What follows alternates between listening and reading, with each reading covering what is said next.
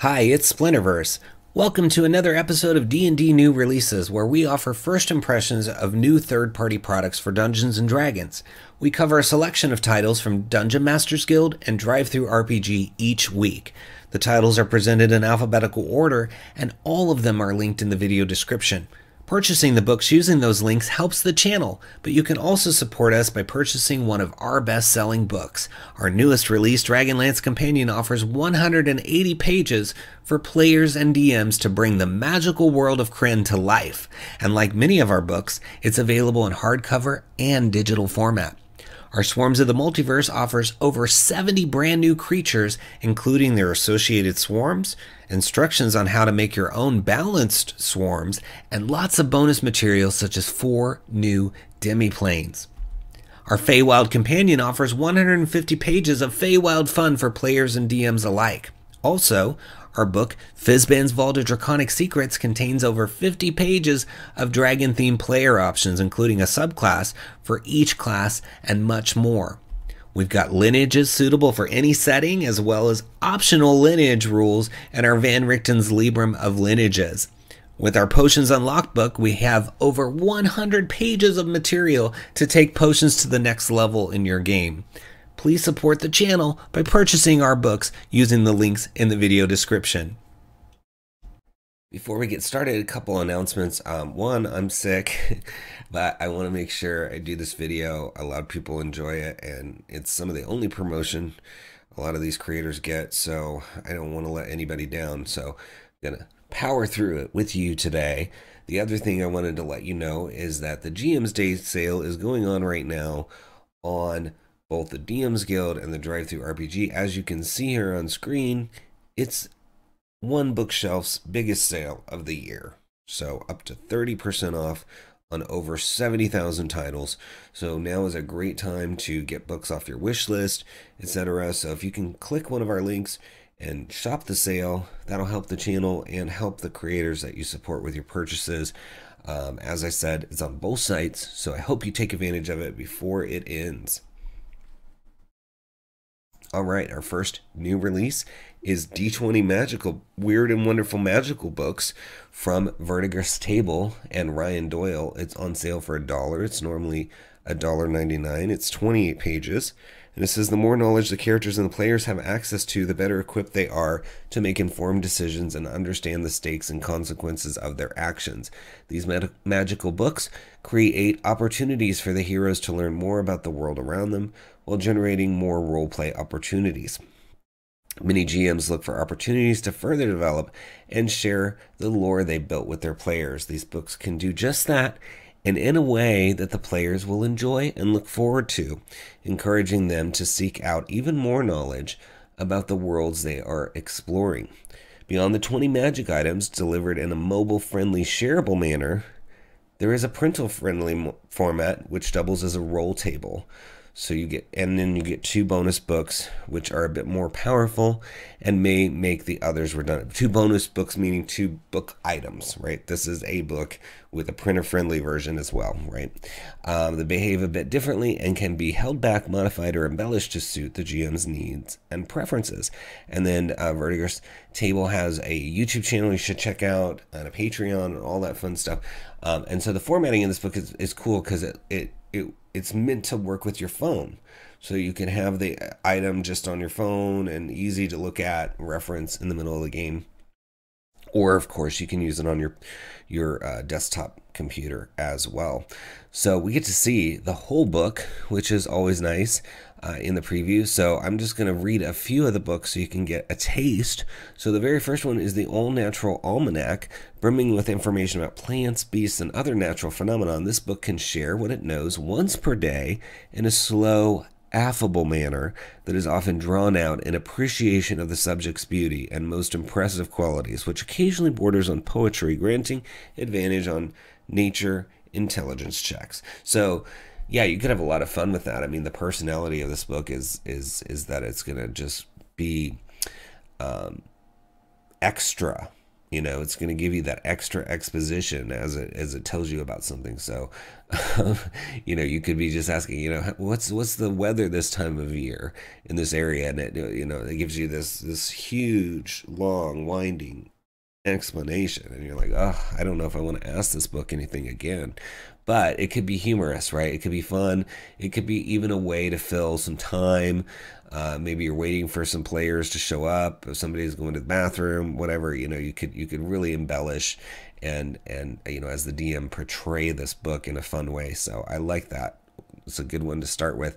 So you got the Directory of Contacts, the Codex Arcanum, the Diviner's Compendium, the Dossier of Danger, the 𝘽𝙤𝙘𝙀 of the Extra Planner. That looks interesting.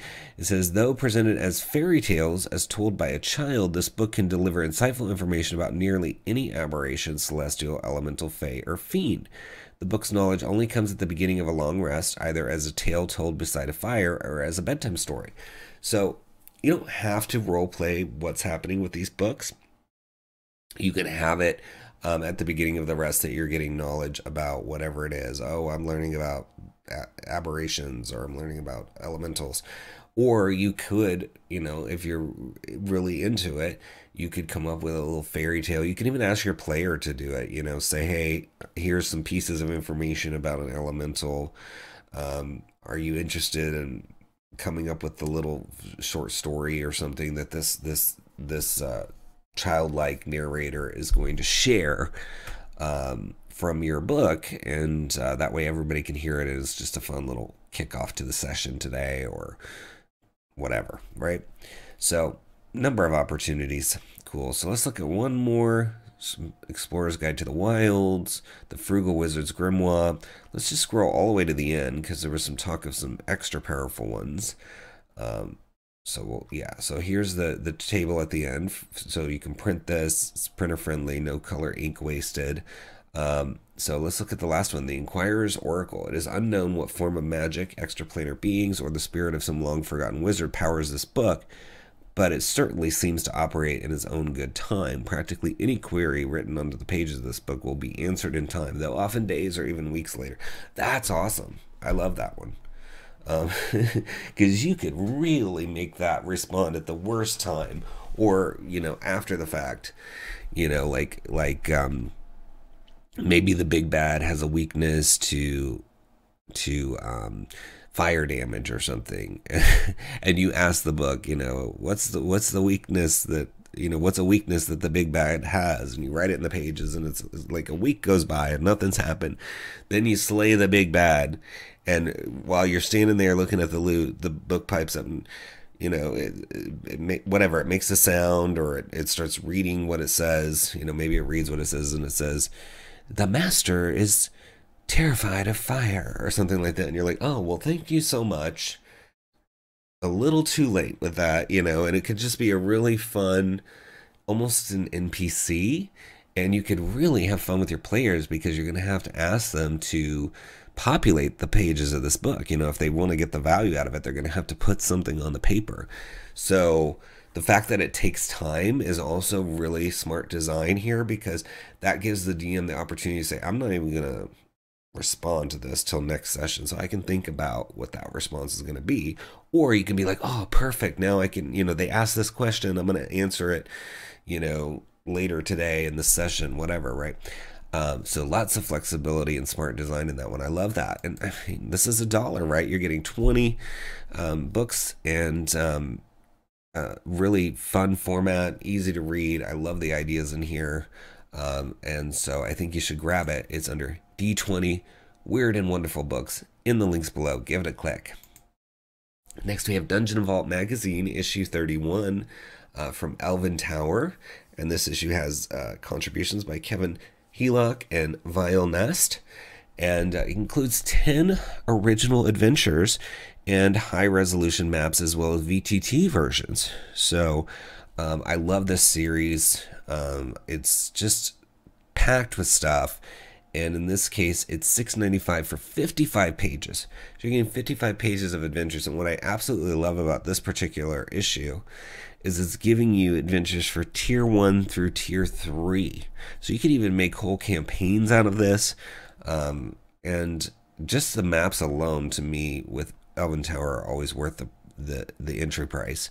So, you know, $6.95, you're going to get all these maps, and I mean, just scrolling through, looking at them, the reusability of the maps in Elven Tower is always great too. Like, you could reuse this, you know, sort of temple with an exterior, or, you know, whatever this is. It looks like a, you know, it could be a dungeon, it could be a temple, it could be a crypt, right? You could reuse this map over and over for different sessions, different situations, as well as the adventure that it was put here for, right? So many options. You get to see 30 of the 55 pages here, and you can see in the table of contents, so Broken Hook's Hideout is a tier 1 dungeon crawl, tier 2 for Chained in the Family, and you just go through it. Up here, Gathering the Magic is tier 3. So multiple things you can string together to create a campaign, or just use as one-shots. So very helpful. So very cool, interesting, and each of them usually is quite creative. So we've got Broken Hook's Hideout here, and I'm just going to scroll. Let me zoom out so you can just see the beautiful layout, all the different maps, and you're getting them in the page, but you're getting them as files too. So that's really helpful. Here's something called the Ambulatory Artery. So it's a tier 1 monster. You've got the Sticky Hair Troll. It's a CR7 monster for you. So these books are always packed with stuff. Here's the Silver Trail Finder. You got just so many things. The Circles in the Lava is the name of another one of these. Gathering the Magic. You know, this is very reminiscent of Magic the Gathering, right? So let's look at that one. Zoom in here. It says, no one can replicate the ancient magic crafted by the primordial elves, dragons, and giants. The few surviving artifacts from that period possess such power that nothing can explain how they came to be. A historically obscure period thousands of years ago, the demise of all the bygone creatures and soul forgers, scholars of today squander their lives trying to recreate the marvels of the past without success. One of them is the fabled deck of many things. So, you know, that's an in-world game of cards, you know, or not really a game of cards, but a deck of cards that is powerful, right? So it's appropriate for a Magic the Gathering inspired adventure. So it talks about more about the background of it. So the characters find out from a trusted source that a powerful magic item is close to resurfacing. It is a magical deck of cards fashioned by elves from a bygone era. Rumor has it an evil organization has gathered some of the cards. The characters may also learn in the Drunk Deer Tavern of the strange spawning of shape-shifting creatures that points to the location of the missing cards. So that's just one hook that they're giving you to draw them into this adventure to deal with the deck of many things. Another one is a secretive cult that calls themselves the Gathering grows in strength as they collect more cards of the deck of many things. Its leader uses the Jester card as a focus for powerful magic and summoning spells. The Cult Slayer is located in an ancient elvish tomb where they found 5 of the missing deck cards. The cult has attacked nearby settlements to ascertain their claim on nearby lands and to collect resources. Eliciting a response from the crown, they offer 3,000 silver pieces for stopping the cult on its tracks. And then there's a whole rumors table, which is good. Yeah, I mean, that could be really fun. And then here you have the Drunk Deer Tavern. You get the mimics. There's some mimics involved. You get the cultists. Some events that happen there. And then, you know, it just goes through the full adventure. You get the flavor text, the map. So this looks like it's the tavern, the Drunk Deer. And then you got a development here. They learn important information for their mission in the Drunk Deer Tavern. They socialize with locals and may even take on a side quest or two. Regardless of the adventure hook that led the characters here, they learn the following information. And it lists things like the cultists slowly take on more territory as they grow in power. Merchants that were robbed claim that the cultists were asking for divination and playing cards. Right? So they're on to these they're on to the cultists a little bit. They're gonna have to find all as many of the cards as they can, right? And I like that this is focused on, they've got just a few of the cards, right? So you can play with that and figure out which cards they've got. And yeah, there's some flexibility with all of that. I mean, as usual, they kill it at Elven Tower. So much information that you can reuse.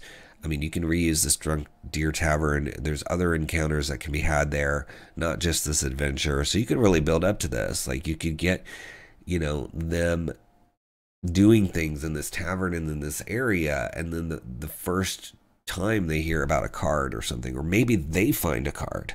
And so now they've got a card, and the cult is, of course, looking for the card. So what happens next? Do they use their card to fight back against the cultists? Are they a target of the cultists now? I mean, there's so many ways to go about this, because the deck of many things has a lot of cards. It's more than 52, I believe. So, and that's just one adventure. There's 10 in this book. As I said, so much to be had here with artwork. I mean, look at that map. That map is epic. And stat blocks and monsters and tier 1 to 3 and VTT. And I mean, it's all here, folks, for $6.95. Check it out. It's under Dungeon Vault Magazine 31 in the links below. Give it a click. Next, we have the 9 Tombs of Athelcar Complete. It's a Mega Dungeons setting, and it's from Grinning Rat Publications. $15. It's for OSR, or Dungeoneering. It looks like, which is an OSR system agnostic, playset, and this is 60 pages, and the author is Nate Whittington.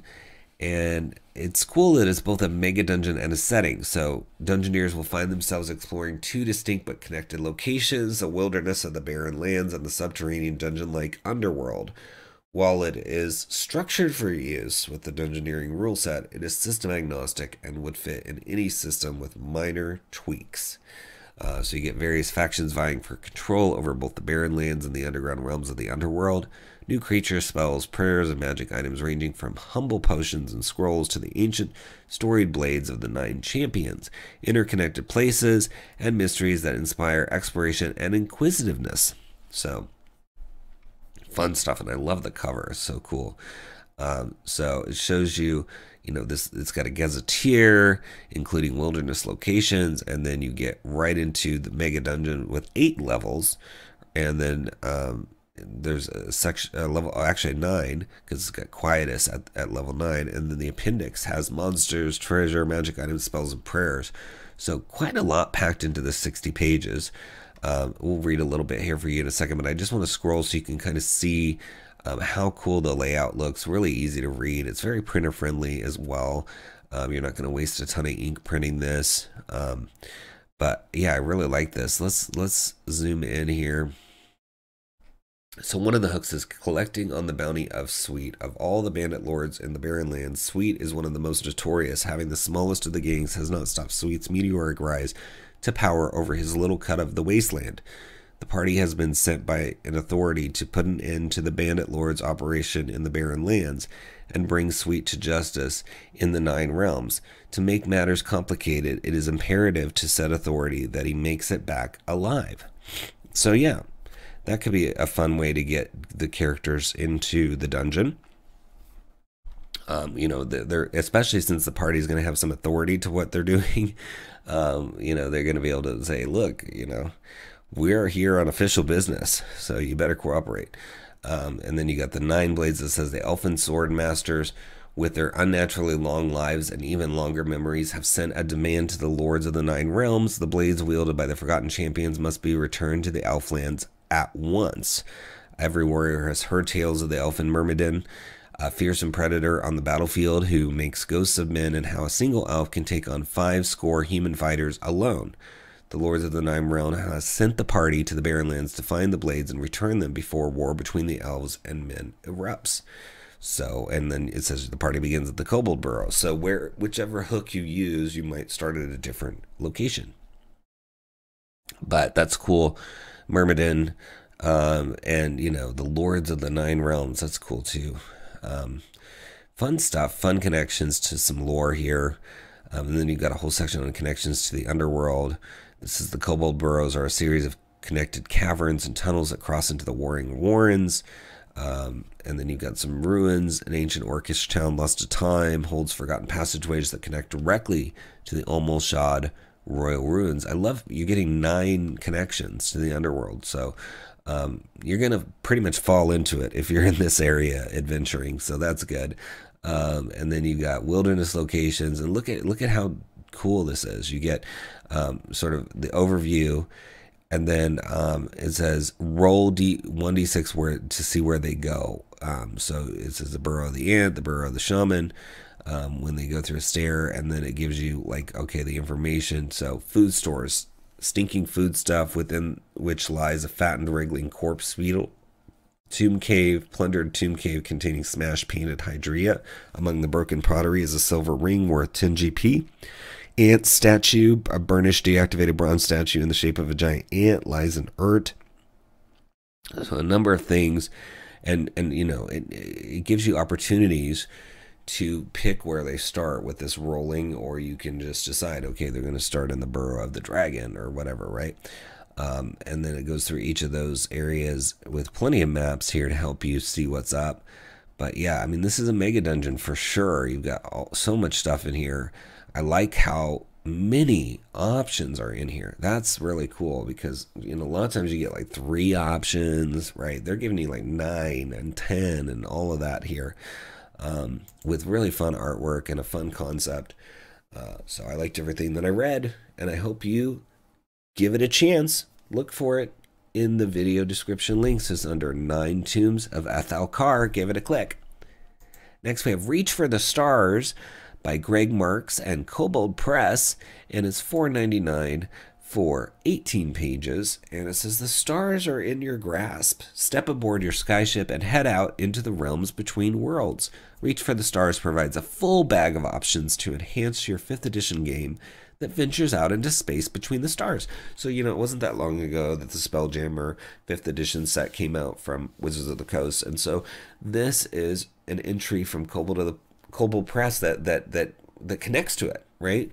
So you can use this stuff with your Spelljammer setting or independently. That's why I love it. And they do so many cool little supplements from Kobold Press. They have their big hardcovers, right? And their Kickstarters, which are fun. I have a lot of their stuff. It's so good. But these are cool because they're very small little focused supplements that really deep dive into a topic. And this one has 4 new spaceborne materials, so you can make armor and weapons with cool new properties. You get 9 new spells. It says ply the stars with more verve and grace. 3 new elemental monsters, from the Void Elemental to the Nibuli. New player character ancestries, including the Nibuli, the Microgravity Dwarf, and the Warp Breed Orc. Tables for adventure generation to keep busy GM stock with ideas. And that's not even everything. Jam every spell into your bag and head out into the Celestial Spheres for spaceborne adventure. So I love this. It's such cool. And I mean, look at this artwork. How could you go wrong with this? I mean, that is just so cool. You can just see that they're sort of flying through wild space or whatever space you want to make it, and they're having a battle on the Spelljammer ship or whatever you want to make it. Again, it doesn't have to be Spelljammer, but I'm just saying it's cool that you can tie it into that. So it says, not every GM comes ready with over-the-top ideas to insert space battles and aliens into their game, so here's a few idea-generating tables. Start by rolling on the Adventure Seed table. Adventure Seeds give you the general idea for a plot for your adventure. Each entry contains capitalized words. Each capitalized word points to a corresponding table afterward. Choose from or roll on the appropriate table to fill out the specifics for your Adventure Seed. You can also use any given table to flesh out any other aspects of a space-themed adventure. So this is really going to help you because wild space is vast, right? You're going to need ideas. And with these tables, you can just roll and let it tell you what, you know, kind of ideas. Or you can just, you know, put your finger on the table and just kind of read up and down and pick one. however you want to go about it, this is going to inspire you to create something, because it's not going to do everything for you, but it's going to give you a framework for an adventure in wild space or whatever space, right? That's where I live, whatever space, right? Especially while I'm sick. Anyway, so you've got this D6 table here, which is where you start. It gives you the seeds of the adventure, and as it said, the capitalized tables are where you go next. So we're going to just pretend we're rolling a 6 on this.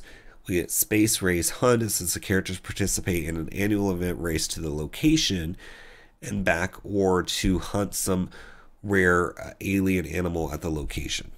So they have to race to it and back, or they hunt some rare alien animal.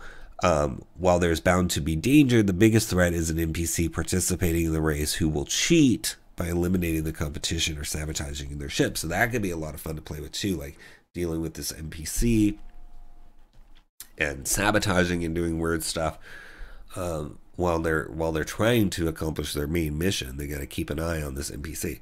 So it says, the characters participate in an annual event race to the location. So now location was capitalized. So we go to this next table, and let's say we roll an 8, and it says alien planet, a totally alien planet with an unusual ecosystem. Is there water, poisonous atmosphere, dangerous flora and fauna? So they're racing to this alien planet, and it says there's an alien animal at the location, some rare alien animal that they're going to have to hunt there if the story goes in that direction, right?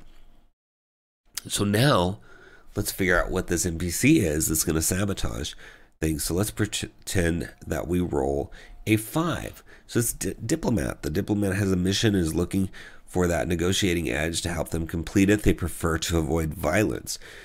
So if I was trying to write this adventure based on what we know so far, they got to race to an alien planet to get this rare alien animal.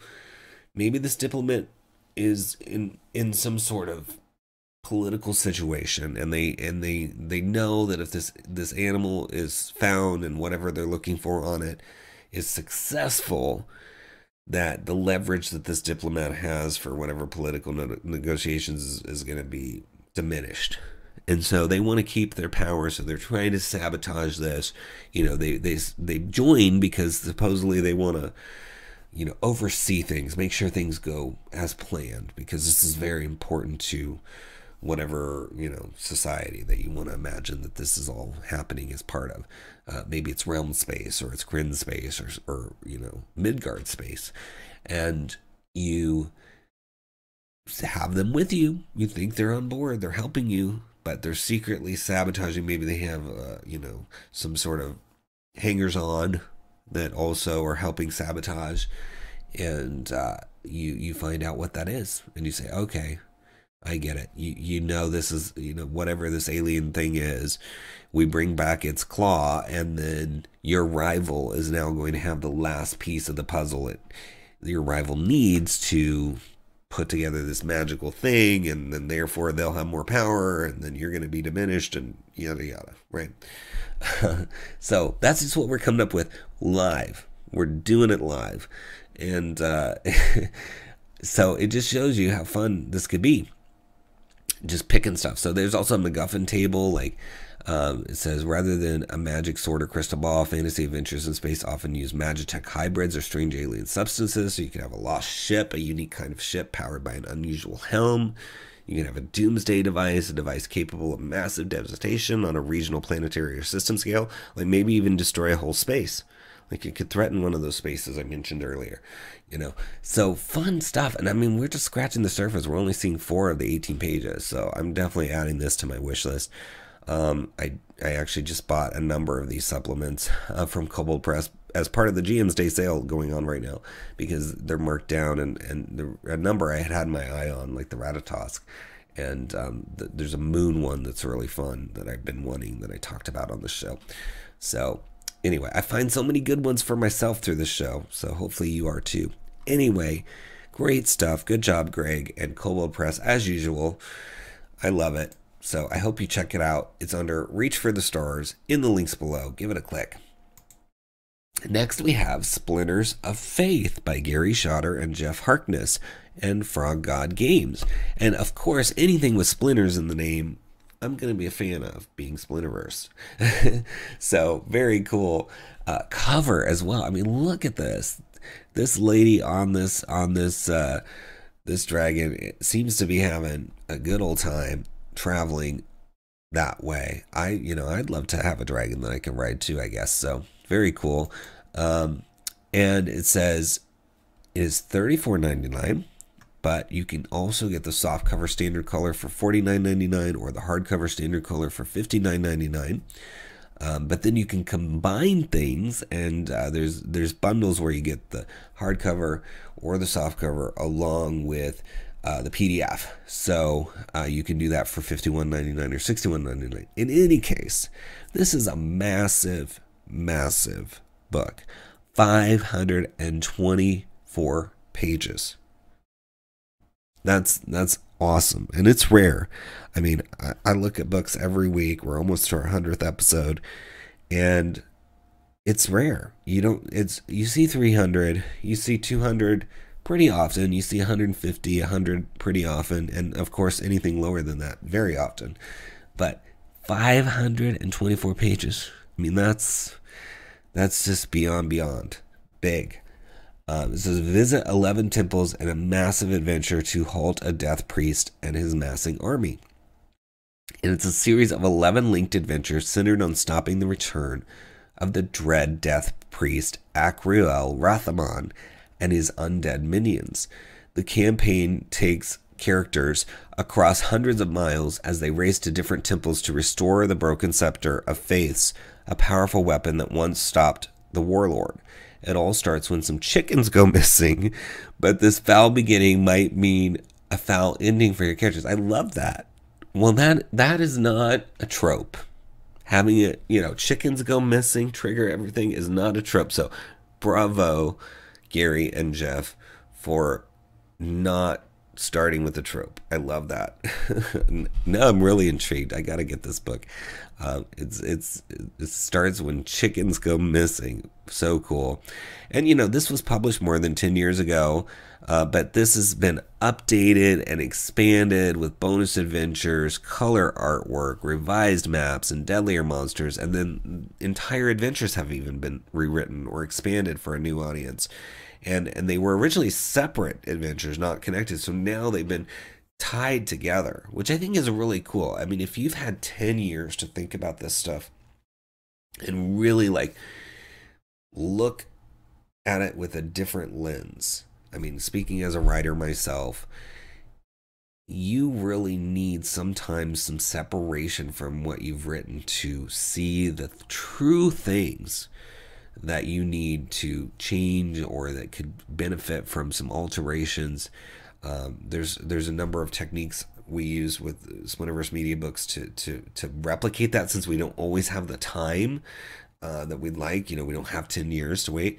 But I love when people do stuff like this, where they go back and revisit and lovingly craft a revised version of something, because there's going to be people that played this 10 years ago or sooner and are just like, whoa, I remember that it was fun, and it's going to be a whole new experience for them because it's been redone, it's been reworked, and there's new pictures and artwork and expansions and changes, and it's going to be fun for somebody who's run this before to run it now as either a big campaign or even just parts of it and see all the changes that have occurred. So, I mean, the cover is just amazing. But let's look inside. We haven't even looked inside. So you've got 16 chapters, and then your appendices have NPCs, monsters, magic items, deities, ghostly abilities, hauntings, player handouts, etc. And then you get the author's introduction, and it started with the chicken. I love that so much. It says, the first Splinters of Faith adventure from 2010 and an updated version published in 2021. How cool is that? Yeah. And it says Splinters of Faith campaign. The Splinters of Faith campaign is a series of linked adventures that starts with a few chickens going missing and eventually leads to a deadly confrontation with a reawakened death priest. Again, these chickens go missing, and it's like, oh gosh, gotta find these damn chickens. And then the next thing you know, you're dealing with a reawakened death priest. I mean, I don't know about you, but I think I just let the chickens go, right? We could find some more chickens. But I love that because that's not what you expect. You know, one of my greatest writing teachers always used to say, you know, into what life has this story come? And the concept of that was what was interrupted by the story. So somebody was dealing with these chickens and then they went missing. And so that was interrupted. And now the story is unfolding. And so it's again, I love that they went against the tropes and they started with something just mundane almost. Definitely mundane, I guess. So it says the death priest 𝙤𝙘𝙤𝙤 rose to power in 613 Imperial Record during the Age of Silence as he built this fledgling empire around the sprawling jungle city of Al-Safan. Fear reigned in the seething jungle of Libynos as 𝙤𝙘𝙤𝙤's forces marched outward and overthrew nations and cities in a spreading circle around his burgeoning city-state, forcibly bringing more people under his banner in an ever-widening gyre of destruction. Bloodshed marked 𝙤𝙘𝙤𝙤's rise to power as he forced a single deity upon those he conquered, Oricus, a god of death and rebirth of the soul. The death priest forced all those he conquered to worship Oricus, and human sacrifice became commonplace in the growing empire, with those who refused to follow the new god's beliefs often ending up being the first one sacrificed. Under 𝙤𝙤𝙤's iron fist, Oricus's power grew as more people most unwillingly began worshipping the dark being. Dark cults to Oricus flourished in the dark corners of even the noblest cities, and sacrificial worship spilled blood in the wake of 𝙤𝙤𝙤's march to power. So clearly a bad person, 𝙤𝙤𝙤, and you know, you've got Oricus, which sounds like an interesting deity as well, because it's growing in power and it demands human sacrifice or you know, other bad things. And so I love that background. It shows this whole timeline here through the Imperial Record. So this is going to form the backbone of these adventures, this whole history of you know, what is happening. But the authors say, do what you want. These adventures are meant to be versatile. If you don't want to send the characters on an epic quest to restore the Scepters of Faith, then don't.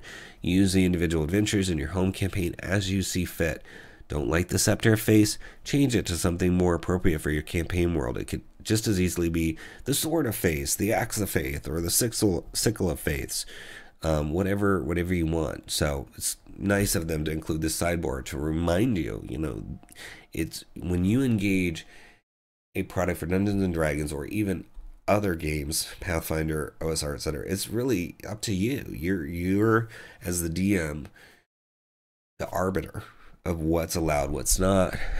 You're crafting the sort of overarching narrative. Yes, your players have certain dominions over, you know, their character and, you know, their character story, but that sort of setting and the what you're going to try to accomplish is under your control. So what's beautiful about a book like this, beyond all the things that we've talked about today, is that there's all these 11 adventures in here, and you can run just one of them, you can run all 11, you can run 5 of them and then divert and go somewhere else. Whatever you want to do, you've got options. But most of all, I hope you find these darn chickens and get them back to where they belong so that the world can be right. Although it doesn't sound like it's going to be that simple.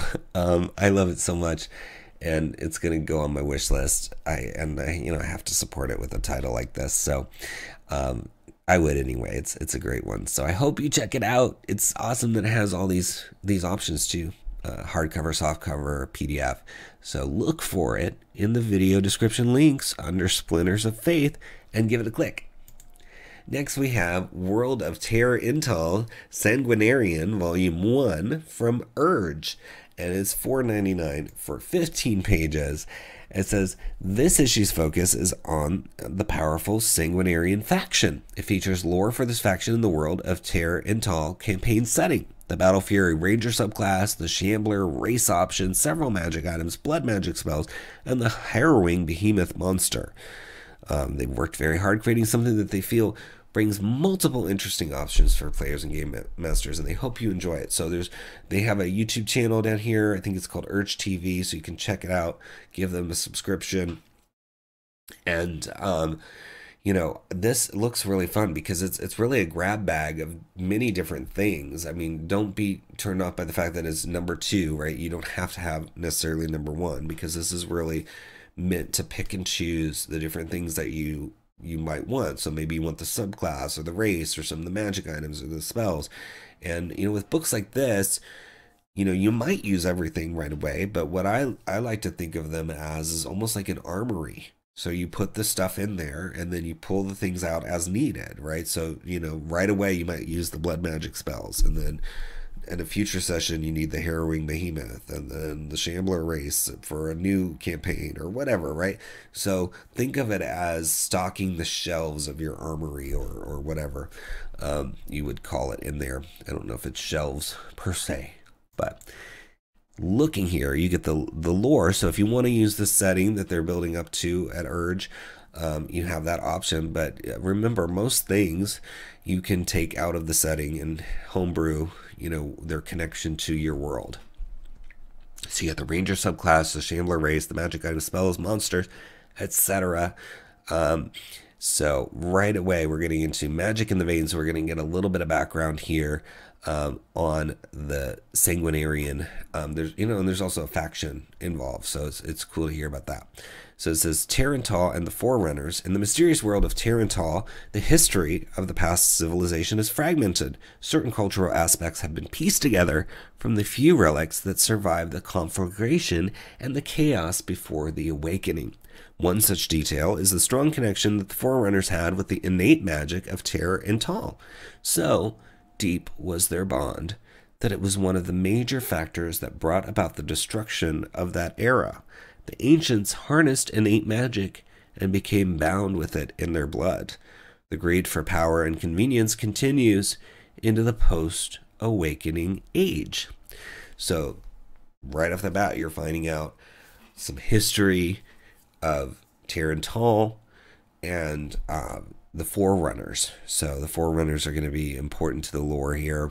But again, you can separate the lore. We're just looking at the lore because that's what's in the preview, right? But keep in mind, if you don't want to use the lore, it's okay. Blood magic comes with a price to pay, and it does not come cheap. The bloodlust can quickly overtake a new sanguinarian, leading to an untimely end. The user can enhance focus and physical prowess by drawing on the blood magic within. It can also be manifested into spells and other unnatural means. Harnessing the blood of an enemy can create weaknesses and openings for attacks. There are also methods of initiating a bloody frenzy that bonds the user and the enemy together in a duel to the death. So it's fun that they have blood magic in here. You know, there's, you know, lots of historical lore for, you know, in the real world for blood magic. There's also many works of fiction that have used it. So to get to have it in the game that we love is exciting as well. So it says, in the sanguinarian faction, there is dichotomy. Some seek to use their power for domination. Others choose to use it for the protection of the weak. Between these two groups lies a division inside the faction, and there is severe hostility among these rivals. On the one hand, there is a desire to annihilate one's enemies entirely.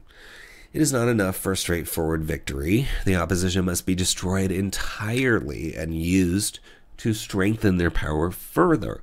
This group often lends itself toward conquest and tyranny, though some more moderate followers seek only to destroy enemies to enhance their abilities and care little for dominion more broadly. On the other hand, the more cautious sanguinarians practice this dangerous magic only when it benefits others, such as on hunting trips to feed their families or in defense of their homes. Others in this group prefer never to use their power unless absolutely necessary. Many tribes and villages rely heavily on this magic and would otherwise be extinguished. In these cases, the sanguinarians are considered by many people to be heroes and protectors.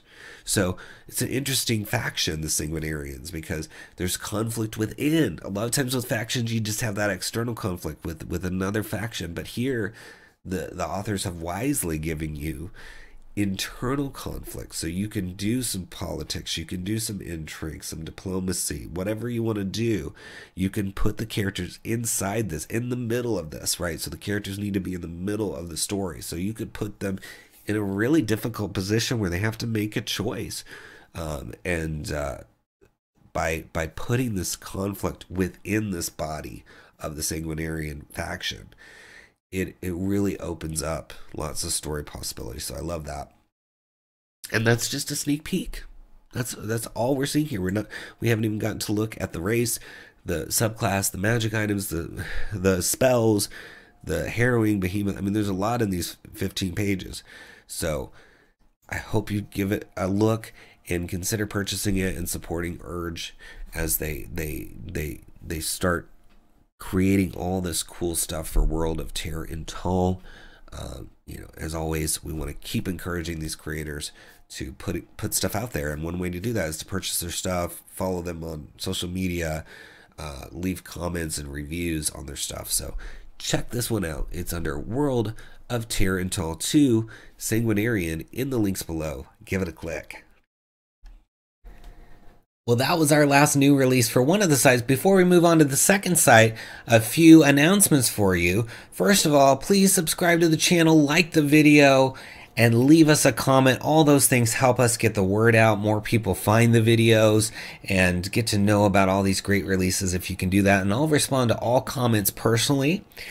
If you can click those links in the video description and support all these awesome creators that we featured this week, that really helps them.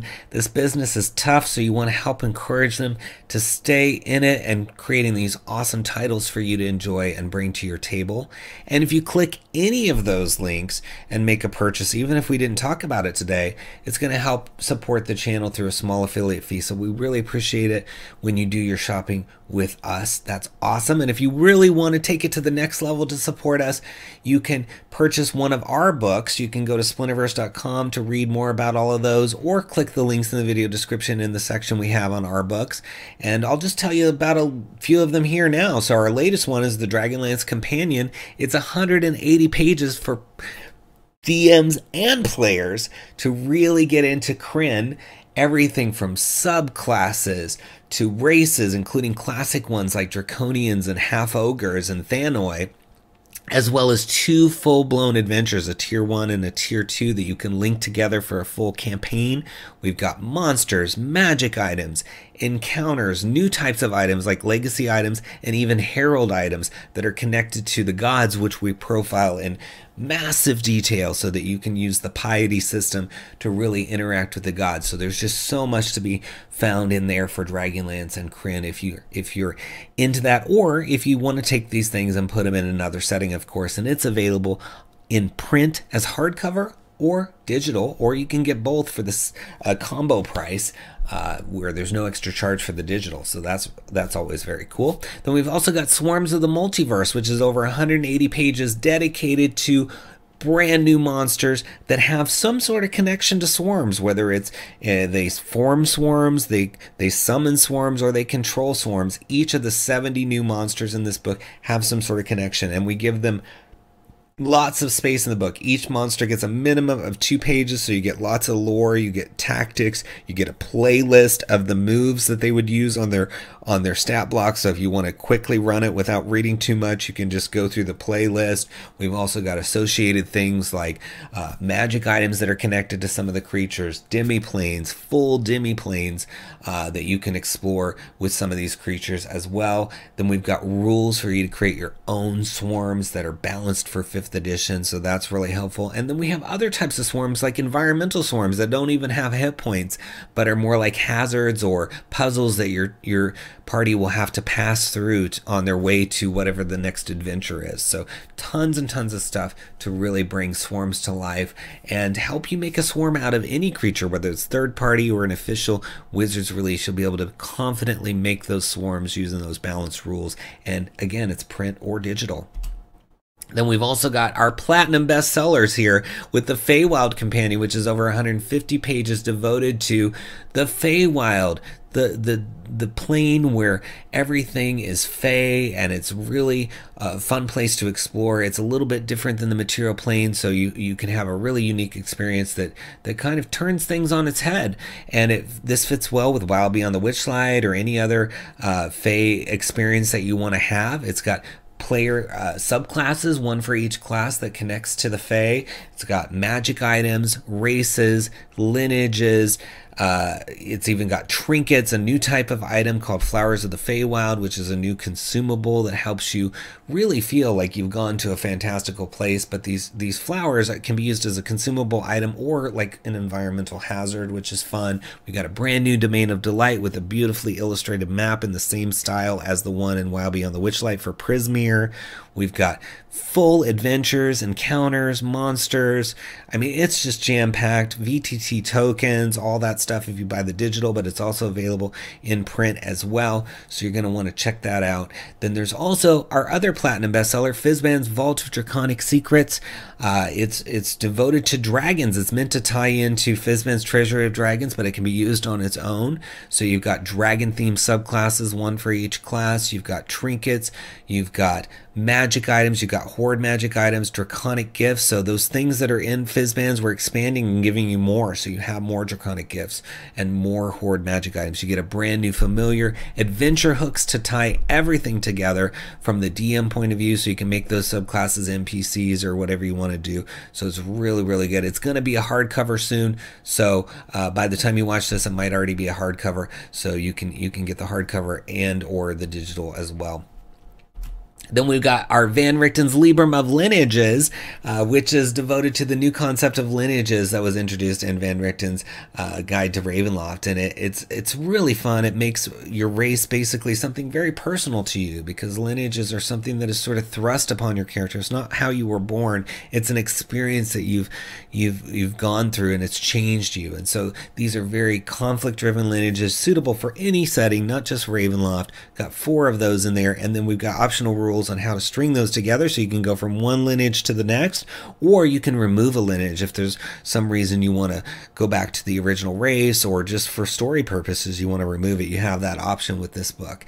And then we've got Potions Unlocked, which is print or digital, and it's over 100 pages, and it's really devoted to taking potions, which are kind of a run-of-the-mill thing where you just say, oh, I'm going to take a healing potion, oh, I'm going to take a healing potion, and make them fun again. It's got optional rules for taste, smell, overdosing on these potions, how to craft the potions. Even with the 30 new potions in here with really cool artwork, we've gone and given you really in-depth origin stories for each of them that you can have a vendor relate to the players, or you can turn it into an encounter if you want to have the players be responsible for the creation of some of these potions. We even have potion themed locations, including a potion shop with 2 different stories and a whole set of maps, so you can go to each of the layers of the potion shop, different vendors that are profiled with full inventory lists, a school where you can learn to craft potions and experience various encounters and adventures.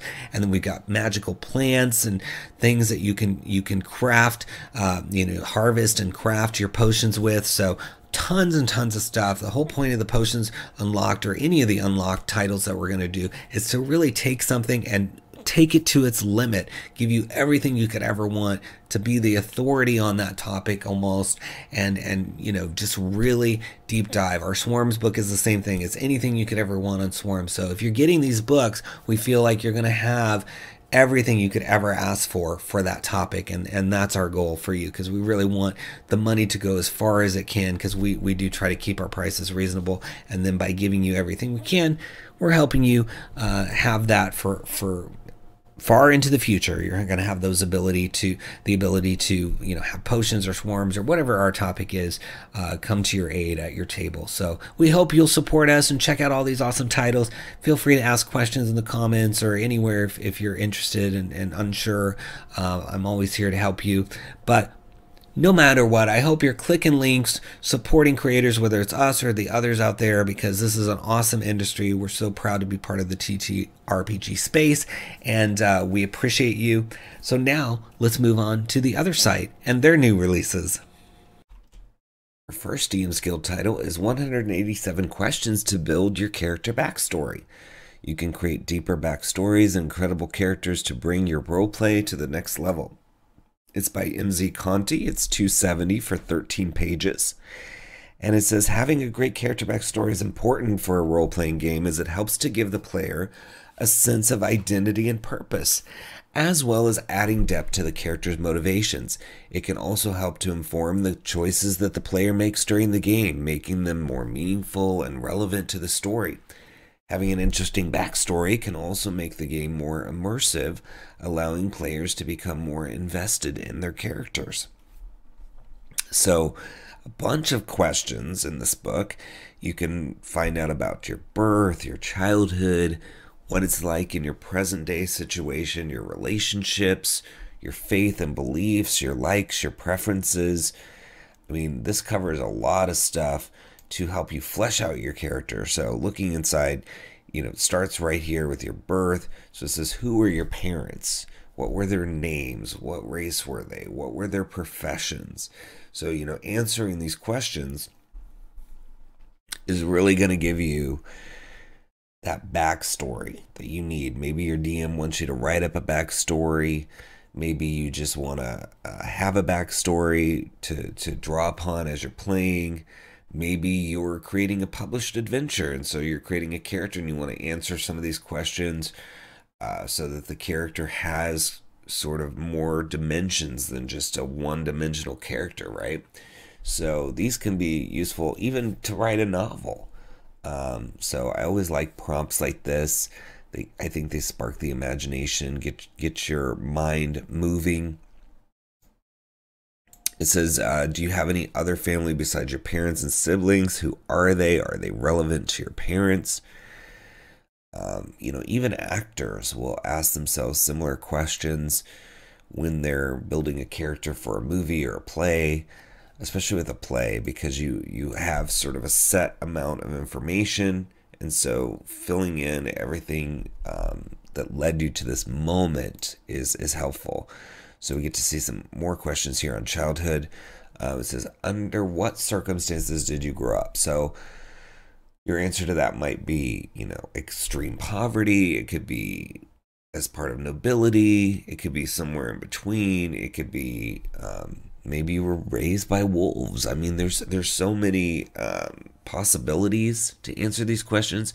The only limit is really your imagination. This is, were you obedient? Why? Did you like to learn? Were you a good student? So, those are fun questions. The basic questions of like, where did you grow up and who were your parents? I mean, you see those a lot, but they're going really in depth here and asking you some questions like, were you obedient to your parents, basically? Did you attribute motherly and fatherly figures to someone else? Who and why? So that could be a story. Maybe your parents died when you were young, and so you had to live with a relative or a mentor of some kind, right? And that can really inform your backstory, especially if you feel like your subclass or your class is one that you could have been trained on. So maybe whoever you went to live with, maybe it was even like almost like a little orphanage / training center, right? So I really like things like this because it can be fun, and this is something you can do on your own. So for $2.70, you can take this book and just really have a good time triggering your imagination, developing these stories. And again, remember, this is going to help you flesh out characters for your table, but also NPCs, also novels, also acting, right? There's so many places you can use these questions. So I think $270 is a worthy investment for that. So check it out. It's in the video description links under 187 questions to build your character backstory. Give it a click. Next we have Deep Dive Troglodytes, and its suggested price of $217 for 32 pages, and it's by Filbert Scribbles. It says it offers an in-depth look at troglodytes, the stinky inhabitants of the Underdark. It includes everything a dungeon master might need to feature troglodytes in their next adventure. So you get 20 brand new stat blocks, revised lore, racial traits for players who wish to play as a troglodyte, 4 original troglodyte organizations and societies, including adventure hooks, tactical tips to help the dungeon masters use these new creatures in combat without any problems, and suggestions on how to replace troglodytes where they appear in official adventures. So, and it's part of a series where they're deep diving into specific species or monster from the history of D&D. So, troglodytes are old school. They've been around a long time. It says they're a staple of Dungeons and Dragons. They've been in the game since its beginnings. They're inextricably associated with caverns and the Underdark, being among its most iconic inhabitants. That being said, their most recent iteration doesn't go very in-depth. The monster manual contains only 1 troglodyte stat block, and they haven't been substantially expanded upon since then for 5th edition. They can be made into a simple encounter for players traveling through a cavern, but giving them a larger role in a campaign would take a lot of hard work from the Dungeon Master, but this supplement is going to do that for you. So you've got the overview, sort of the lore, backstory, etc. You get the racial traits, and then you get monsters and adventure ideas. So a nice, well-rounded assortment of troglodyte stuff. So talks about their history. We'll look at that in a minute. But then you get down here into the racial traits, and you have dark vision, sunlight sensitivity. But they have chameleon skin, says you are proficient in the stealth skill. Furthermore, when you are in a specific environment, your skin gradually changes color to match that of your surroundings. After an hour spent in the same environment, your skin acquires a coloration suitable for camouflage, and you have advantage on stealth checks made to hide until your surroundings shift in coloration or pattern.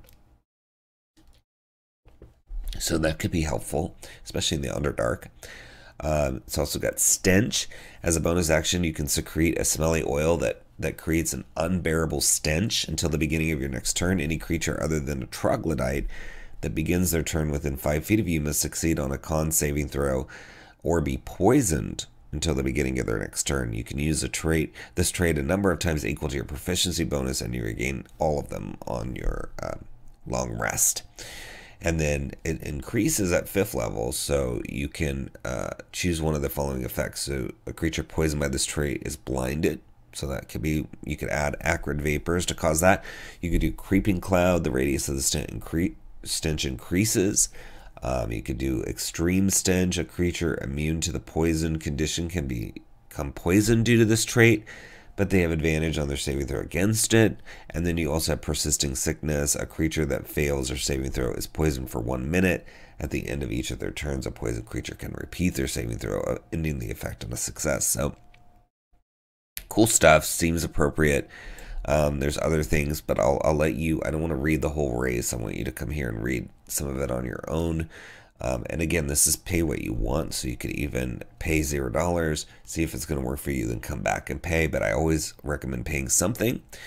And you do get to see a good amount here without paying for it, so maybe also just read through this. But it says most scholars agree that troglodytes are the relatives of other reptilian humanoid species, such as lizard folk and yuan-ti. However, the precise nature of the link that binds these different races is hotly debated.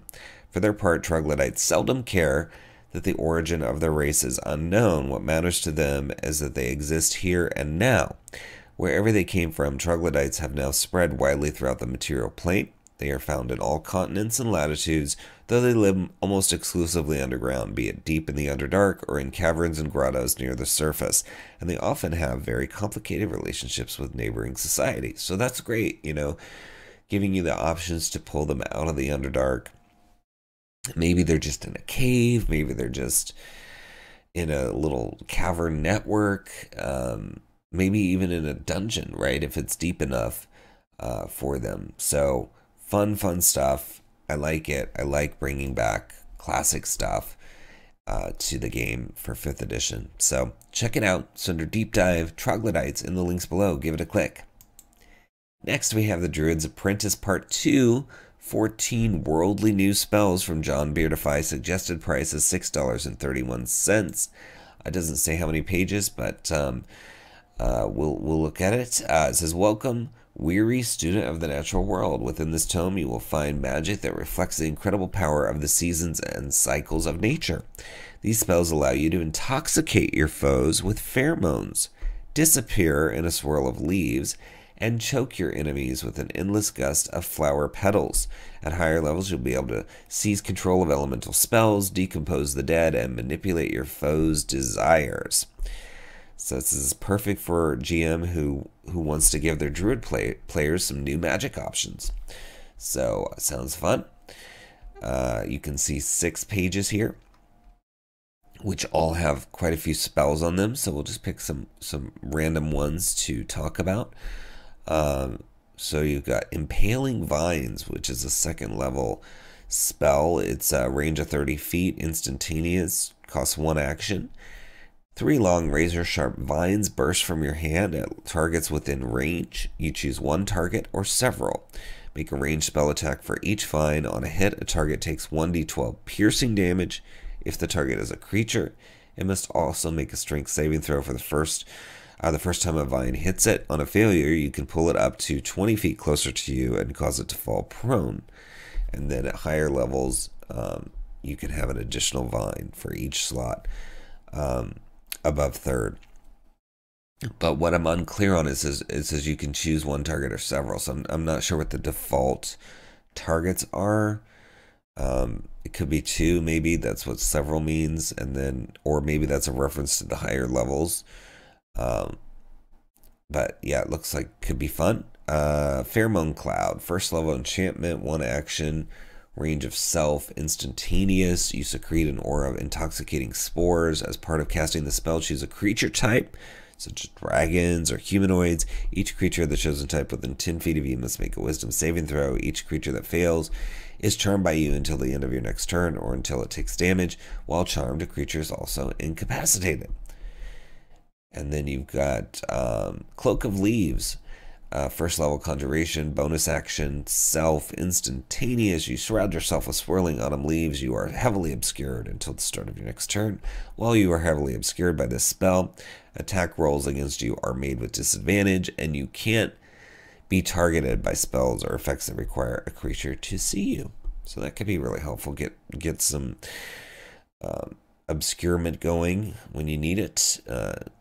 Yeah, and the visual of the leaves sort of cloaking you could be really cool, especially for a druid. So some fun stuff in here. Pay what you want under Druid's Apprentice. Look for it in the links below and give it a click.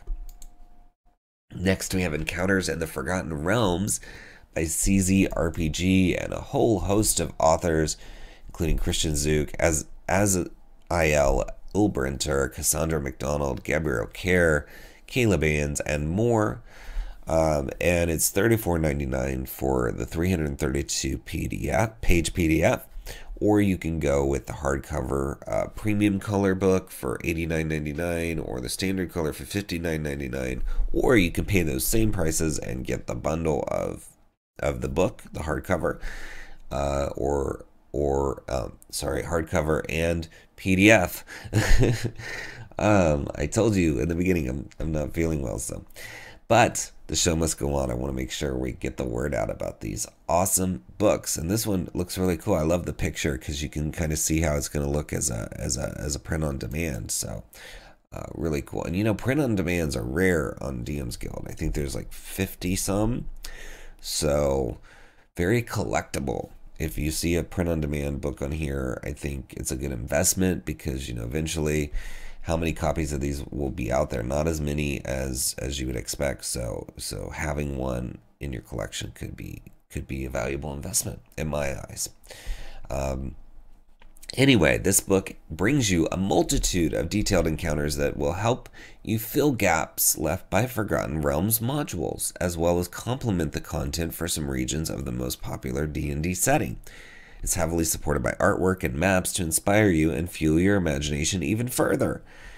These were previously released in smaller digital books, but they've been merged into a single book available in both printed and digital, and the content has been proofread again to make it the best quality possible. So these are improvements. If you got the older ones, you know, they've edited them, they put them together, you know, improved the flow, and added artwork and maps and stuff. So I do think it's worth it, especially since the other ones are probably not print on demand. So definitely worth you know, upgrading it if you already have the digital. So you can see it looks really cool. The layout's really nice. Yeah, and look at how cool it looks on the desk. Very fun. It's a thick one. There's a lot of stuff in this book. Yeah, 332 pages. That's big. So fun stuff. Let's look inside.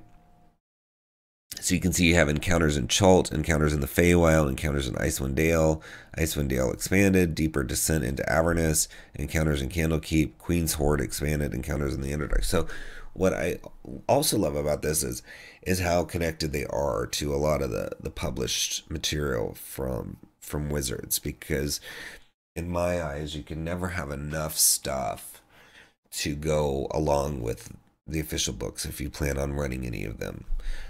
Or maybe you don't want to run those, you still want to go to Faerun with your players, and so this book is another way to do it. Either way, I think this is a great investment, because you're going to have so many options here. Maybe you don't want to play the official modules, but you want to go to Faerun, and then later you decide you want to play the official modules with a different, you know, table of people, right? So having this on hand gives you either option, and you know, maybe you want to mix it up. Maybe you're a professional DM. Maybe you're playing these same adventures over and over, and you know, you want to mix in some of these so it seems a little different. Or maybe you have a player that's playing it the second time and they're trying not to do spoilers for the other players or their character, and you can surprise them by having some of these encounters take the place of some of the official stuff as well. So you see the table contents, everything's nicely laid out. It looks like it's quite comprehensive, because you've got the intro, the encounters, and the expanded ones. And I like that they're separated by location, which correlates to the published books as well, you know. So that's helpful, you know. Rime of the Frost Maiden for Icewind Dale, and Wild Beyond the Witchlight for encounters in Feywild, etc. Although again, you don't have to use these with that, so just keep that in mind. So very good job in terms of dovetailing these into the adventures. So you get a nice foreword from Ed Greenwood, and then you get the introduction, and it goes right into how the book came to life, an overview of all the things you can expect. It gives you the region of where each of the adventures are, and then the corresponding module. So it doesn't say Wild Beyond the Witchlight here for encounters in the Feywild, which makes sense because the Feywild is like its whole thing, right? But you could connect it to Wild Beyond the Witchlight. So fun stuff. This is 𝘽𝙤. So encounters in 𝘽𝙤, we're going to look at that. But let me just zoom out real quick and just show you. You're getting to see 80 pages. 80 pages. Look at how much art. I mean, just in that quick scroll through, how much art is in here for you to enjoy as you peruse the book, even just for inspiration. I mean, having all this art, yeah, I mean, I would definitely recommend going for the hardcover plus the PDF, because then you can display some of the artwork, and it's no extra charge to get the PDF, which I always, if you're a publisher out there, that is to me the way to go, because yes, it's tempting to charge more for the PDF, but I think it gives people just no reason not to get the PDF alongside the print on demand. As try as we might as publishers, there's always a typo that slips through, etc., right? So by giving them both for the same price, they can always have that latest and greatest PDF that doesn't have any errata still in it. So yeah, really cool. Let's go up here and look at a little bit more on this 𝘽𝙤 adventure with really fun artwork. I love this sort of prehistoric look. It's so cool. It says, 𝘽𝙤 is a beautiful but dangerous place. People venturing through the jungle may be faced with huge reptilian creatures called dinosaurs, deadly plants, undead, 𝘽𝙤𝙘, and much more. It's not a walk in the park. So there's 10 encounters just in this 𝘽𝙤 section. How awesome is that? Each encounter listed in this product comes with a detailed explanation of how to run it in your campaign. Most of them are accompanied by detailed maps to enhance your experience. So CCRPG always has awesome maps. You can get maps separately from them, I think, and then almost everything they produce has really good maps for, you know, VTT or whatever you want. Another reason I think to get digital and print on demand is so that you have both. So that you get the zip file with the VTT files with the digital. So it talks about the challenge. It says when the reward section of an encounter includes experience points reward, refer to the XP thresholds by character level table. So then we've got encounters, T-Rex attack. So it's encounter level 7 to 8th. So it's a hard combat encounter. It's focused on combat instead of maybe social interaction or exploration. It says the characters are drawn to a wild elf being attacked by a Tyrannosaurus Rex, but this is a ruse to lure characters into an ambush. The wild elf, 𝘼𝙬 𝘽𝙤𝙬𝙧𝙀, is a druid and native to the jungles of 𝘽𝙤, who resents the existence of Port Nyanzaru and the outsiders despoiling the jungle. She has already lured several Flaming Fist patrols to their deaths and plans to add the characters to her list of victims. So, not a friendly wild elf. So yeah, you're gonna have to deal with that. I like that though. That's a cool name too. 𝘼𝙬 𝘽𝙤𝙬𝙀. That's fun. It says the encounter, the characters hear screams of terror through the jungle, high-pitched and clearly female, assuming they seek out the encounter. The characters burst through the jungle undergrowth to see an elven woman floundering in a river trying to escape a ferocious Tyrannosaurus Rex. Unless the characters are invisible, she looks directly at them and calls for help. The characters can see blood in the water and she struggles to stand. But she has 3 crocodile companions concealed in the waters of the river, as well as 4 constrictor snakes. Yeah, so she's prepared to strike here. That's awesome. I love it because it's kind of a twist of like the damsel in distress, right? You think, oh, gotta save this character, and then it's like, no, not the best idea. So fun stuff. And then outcomes. This is if the party chooses not to investigate, they hear the commotion coming toward them, and the encounter occurs anyway, just not at the river. So that's cool that the authors are really saying, hey, we get it. You got to let your players decide what happens. But if you want it to just happen anyway, it just move it over here, right? And just have them sort of step in it. So I love that. I love that they're giving you the option. So the other one, it says, if they deliberately seek to evade the encounter, she lets them go, careful to not fully reveal herself, and plans another ambush for the future.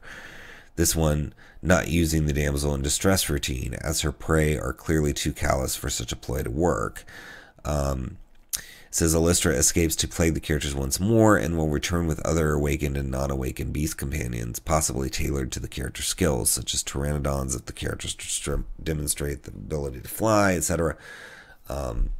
So that's one outcome. Another one is that her and her animal companions are slain, and then it's got a list of rewards. So very well organized, right? These are all the possible outcomes. The party can try to avoid it. Here's how to make them sort of have to encounter it. Here's some options if it goes a different direction than you thought. Here's the possibilities if they do engage her, and then here's the rewards. So it says they carry no treasure of worth, but she does have a crude map of 𝘽𝙤. And if the characters slay 𝘼𝙬, award them XP for a deadly encounter. If she survives but is forced to retreat, they should receive XP for a hard encounter. So again, giving you everything you need for the encounter. And that's just the first one in this book. Remember, each one of these sections has a significant number of encounters. So very, very cool. And 𝘼𝙬 is CR7. So fun stuff. And then you get into Message in a Bottle, which is a CR3 combat counter if provoked. It talks about the outcomes and the rewards. I mean, such a variety and diversity of encounters for all over the Forgotten Realms. I mean, anywhere you want to go, there's going to be adventures in here for you to get you there, if nothing else. So I think you can't go wrong with this one. As I said, these are rare. There's only 50 some hardcovers on DM's Guild, so you know it's a good collection to have. And as I said, you can get both the digital and the hardcover, and I really recommend that because it's the same price. If you're investing in the hardcover, might as well get that digital. You get those VTT files, and you can have this beautiful book on your bookshelf and support all these creators. There's a bunch of creators involved in this one. It's already a best copper seller, so it's sold over 51 copies in its first week. So check it out. It's under Encounters in the Forgotten Realms in the links below. Give it a click.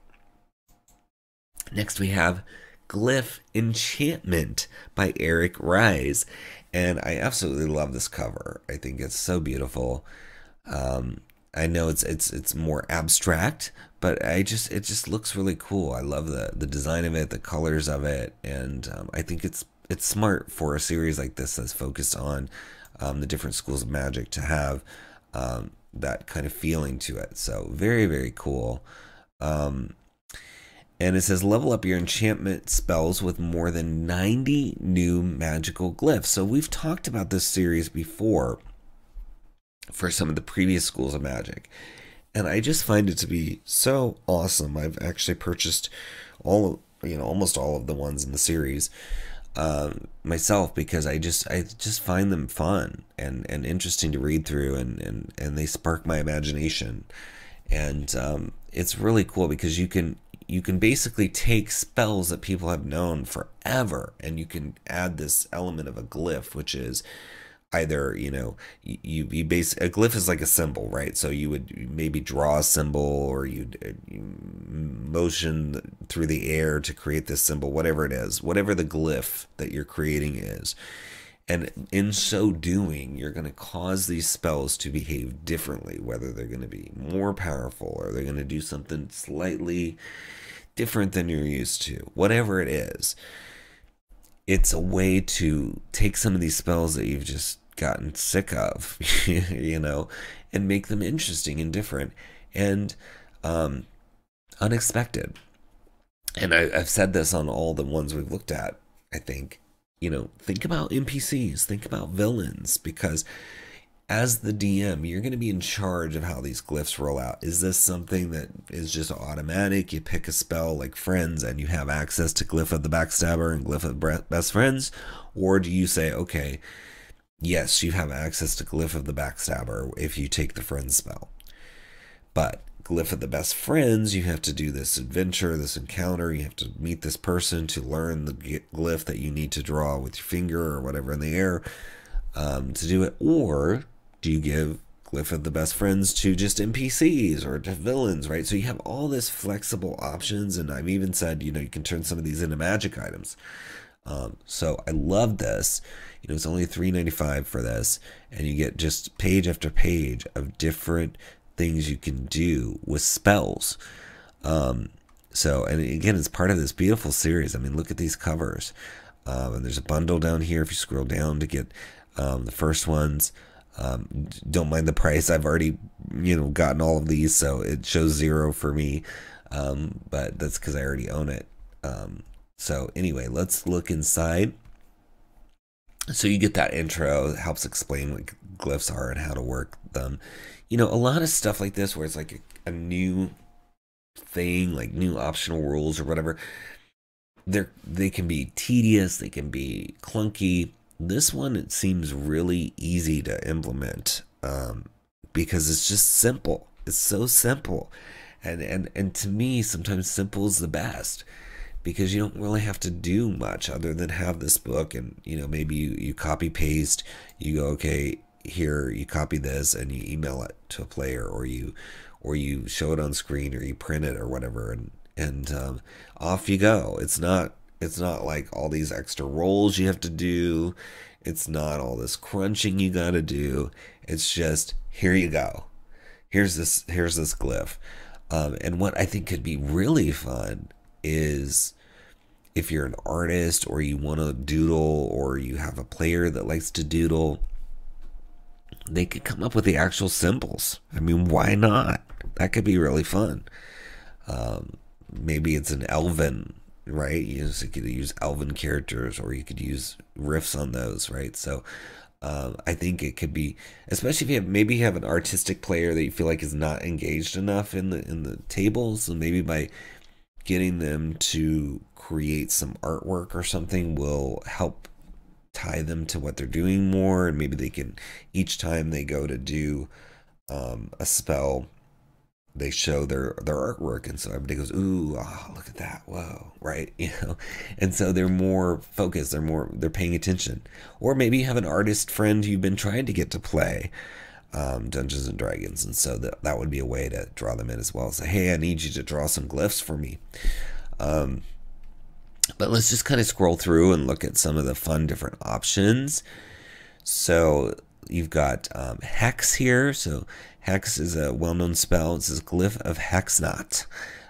The damage dice of Hex increases to 1d8, but the range is reduced to 30 feet, and the spell ends if you end your turn more than 30 feet away from the target. So also smartly balancing, Eric is, you know, giving you something but taking something away, like reducing that range so that it doesn't break your game.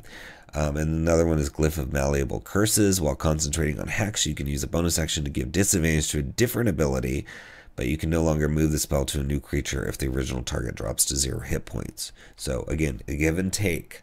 So smartly balancing this so that it's not like, oh my gosh, I used these glyphs and it broke my game.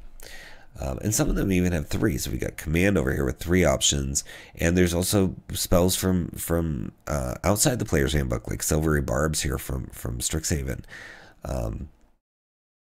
So let's read one of those. Glyph of Encouragement. Silvery Barbs can now be used when a friendly creature you can see within 60 feet of yourself fails on an attack roll, an ability check, or a saving throw. The triggering creature can re-roll the d20 and use the higher roll.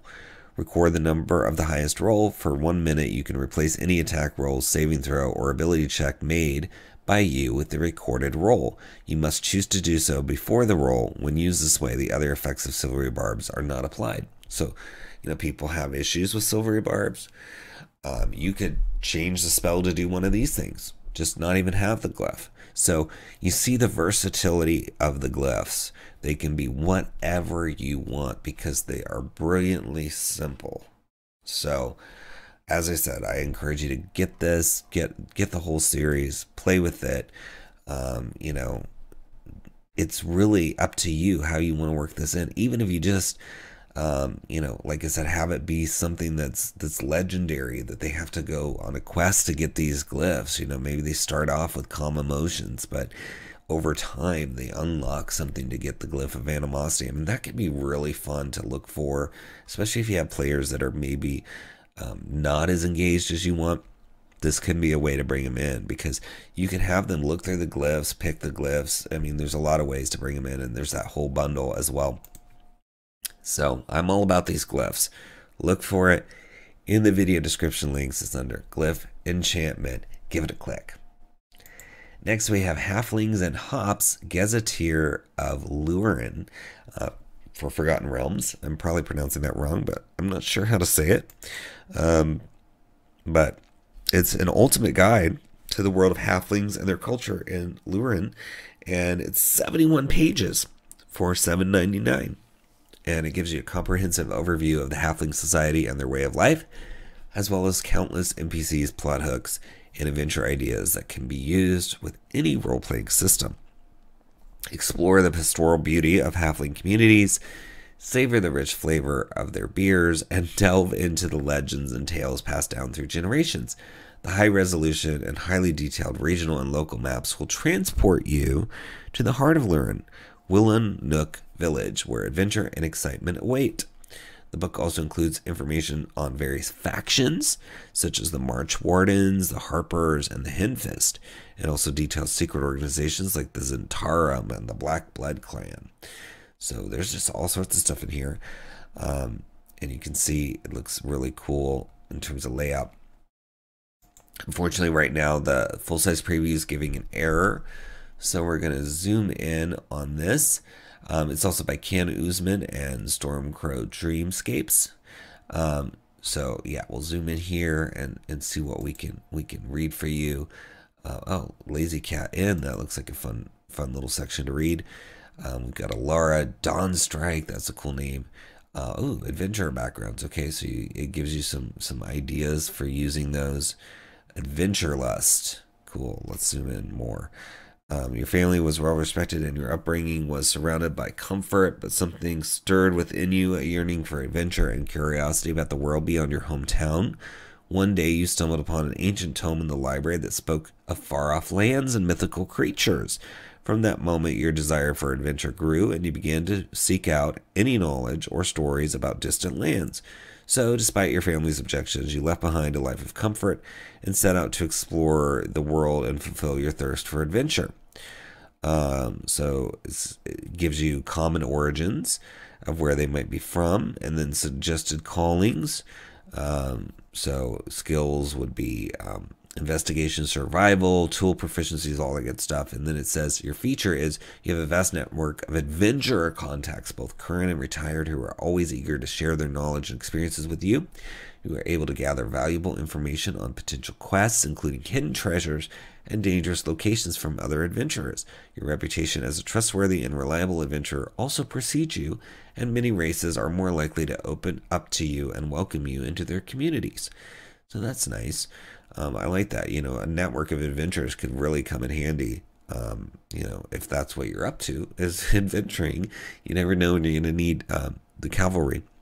And then you've got these spark of adventure. So your fateful event, it says a band of dwarves seeking revenge against an evil dragon requested my assistance, and I couldn't refuse the challenge. So maybe that's how you started your adventuring career. Another characteristic personality trait says I always announce my catchphrase before entering dungeons. It's become a ritual for me and brings me luck. So that could be a fun thing to roleplay. And I'm just reading one, right? There's a table of 6 of those and 8 of the personality traits. So you should check those out. So again, love these names, Heinrich Felix and 𝙤𝙘 𝙤𝙤. But let's look at the Lazy Cat Inn. The Lazy Cat Inn is a cozy establishment a little bit north of the Trader's Way, making it the perfect place for travelers venturing on the Trader's Way to rest their weary heads before leaving or entering Willownook. It's also popular among the students of Ullenecken School, as many of them sneak away from their dorms at night to indulge in a pint or two at the inn. Local halflings also frequent the inn, making it a hub of activity and gossip. So, sounds like a perfect place to begin an adventure. It says Toblin Redfoot, a halfling from Willownook, runs the inn with the help of his brother Ecberth, a master crossbow sharpshooter and skilled tracker. The Redfoot brothers ensure that the inn is always safe and secure place for their guests, providing comfort and security. So cool, you get the innkeepers' names, kind of what their angle is as far as, you know, they want everybody to be safe. And then it's getting into some sort of adventure hooks here because it says it was recently visited by a mysterious and alluring female elf who goes by the name Ravenna. She claims to be a retired adventurer, but many suspect there's more to her story than meets the eye. Despite her mysterious past, Ravenna has taken up residence at the inn and now offers private lessons in thievery. So that could be really fun too. You know, coming up with ways to explain the leveling process is I think a fun challenge, because you could just say, oh, okay, you did great, you know, you somehow learned this stuff and not even talk about it, and you know, the next session you have these new abilities and there's no explanation. Or you could have an NPC and you could say, you know, during your downtime between sessions, you know, come up with, you know, what did you do? If you're a rogue, you know, did you meet with Ravenna, and you know, how did that go? Let's, you know, give me just a couple minute description of that for everybody at the table to hear about your downtime. And I think that's fun. I mean, it makes you closer to the character, gives you some more autonomy as a player to be able to explain kind of what happened in your downtime from your point of view. So yeah, this looks really fun. I think gives you a lot of details. You know, halflings really aren't given that much focus, so it's nice to have a 71-page book devoted to them for 5th edition. So look for it in the links below under Halflings and Hops and give it a click. Next, we have Literary Villains from Tom Flynn. Suggest a price of $3 for 51 pages. And it is a manual of villains from literature, their minions, and their lairs. And it says classic literature and fiction has always been a source of inspiration for role-playing game enthusiasts. For decades, the creators of role-playing games have incorporated various literary characters and settings into their games, from King Arthur to Grey Mouser, whoever it is. These characters are finding their way into our games. And so this particular title is going to give you 51 pages for a suggested price, which is a steal in my eyes. You've got, so many characters in here. The Wicked Witch, Captain James Hook, Sweeney Todd, the Queen of Hearts. It really goes through a lot of famous, well-known, public domain characters, because of course these have to be ones that, are not copyrighted. It's great because you can definitely use those. Like the Wicked Witch from Wizard of Oz is here, I think that could be really fun to experience that as a player, even if it could be something random, like a spell goes awry and the Wicked Witch shows up from Oz, in the Forgotten Realms, right? Like it doesn't have to be that you have to build a whole Oz campaign. You certainly could, but it could be that magic causes this character to show up, or they step through a portal, or you step through a portal, or whatever it is, and then they're there, and then that's the encounter. Or maybe you have some sort of dimensional hub, like the Radiant Citadel, where you're going through different things. Planescape is coming, so people are going to be coming and going across worlds. Or Spelljammer, you could take Spelljammer, a Spelljammer from whatever campaign setting to Oz. Maybe there's an Oz space out there. So fun stuff. And there's even Winged Monkey stat blocks in here. But I like it. It's very clean layout. There's even, it looks like some maps, and then you've got James Moriarty from Sherlock Holmes stuff. So that could be really good too, to go up against a mastermind. So let me go back up here and read just a little bit about the Wicked Witch. It says the Wicked Witch of the West character was created by L. Frank Baum and appears in several of his books.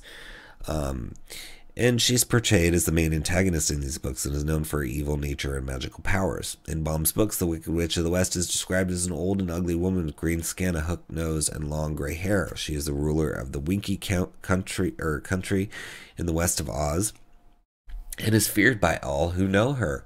The Wicked Witch is known for her use of dark magic and is portrayed as a powerful and dangerous foe to the story's heroes. So we all know, the Wicked Witch, right? And there's, the musical Wicked, and, all sorts of ways that you could go about portraying this character. It says she's been adapted to numerous movies, television shows, stage productions, and her portrayal has varied across different mediums. So, you got Margaret Hamilton's portrayal in the 1939 film. I always thinking about that movie. It just astonishes me that it was 1939, that they made such a cool looking movie in that time period, because there was no CGI. It was an interesting year for films, because I think Gone with the Wind came out that year as well. Anyway, I could talk about that all day. But the Wicked Witch is a fun character. You can play her as more like the Wicked version, or you could play her more as the 1939 film version, and you can have fun with that. You can say like, oh, my reputation precedes me, and you could go against what the reputation is. Maybe have her be the victim in the story, right? And then later she turns on the party, or if they cross her, they turn. She thinks they crossed her. She turns on them, or whatever, right? And it says, you're getting a lot of history here, which I appreciate. And then you get the stat block, of course, and then all the minions But it says she's a beautiful fake creature, but with an oppressive and malevolent presence lurking within. Her cackling voice echoes, sending chills down one's spine. She's a formidable foe with powerful dark magic at her disposal. She's fiercely protective of her territory and will stop at nothing to keep her power and control. She has a loyal family of flying monkeys at her disposal, ready to do her bidding. Her dark magic can manifest in a variety of ways, from turning herself invisible to manipulating fire.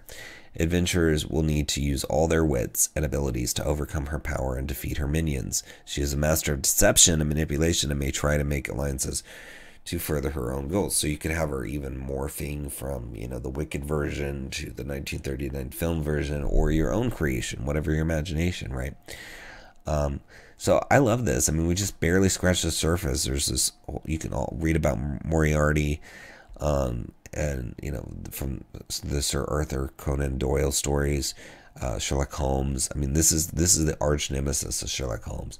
So I encourage you to read it. And I mean, it's a pay what you want. So you can download the whole book for free, then come back and pay. Definitely pay something. Got to support these creators. I can't believe this 51-page book is pay what you want. That's a steal.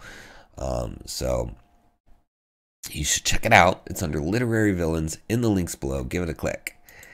Next, we have Nardine's Guide to Great Personality from Martine Davico, and it's $4.95 for 15 pages. It says, has a character ever stuck with you way after the story is over? Maybe you read a book or saw a movie, and for some reason one of the characters just stayed with you.